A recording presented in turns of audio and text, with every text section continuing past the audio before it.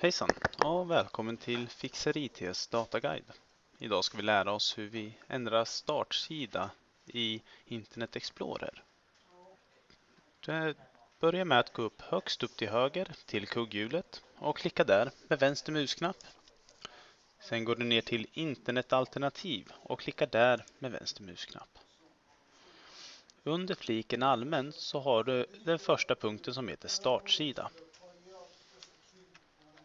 Här så kan du klicka med vänster musknapp för att sen ta bort texten som finns där och sen kan du skriva in den hemsidan du vill ha som startsida. Och sen klicka på verkställ med vänster musknapp.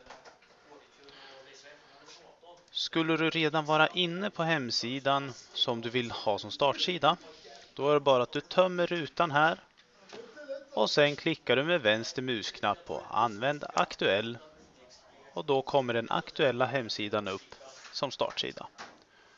Och sen klickar du på verkställ med vänster musknapp. Sen klickar du på OK med vänster musknapp.